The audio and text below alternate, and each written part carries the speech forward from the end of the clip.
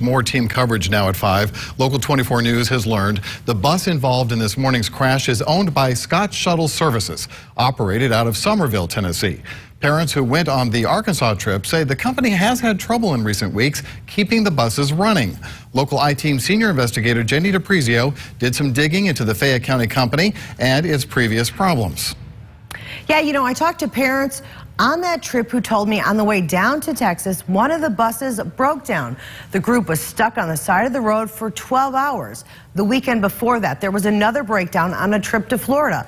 So we went to the bus company's office in Somerville, hoping to get answers.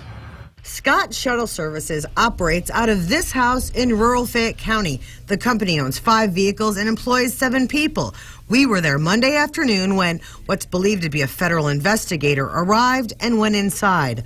According to federal records, Scott Shuttle has a history of problems. In the past 3 years, they've been fined twice by the federal government. In July of this year, almost $3,500 for allowing someone to drive without having the type of driver's license needed to operate the vehicle. In 2015, the company was also fined in connection to problems with inspections.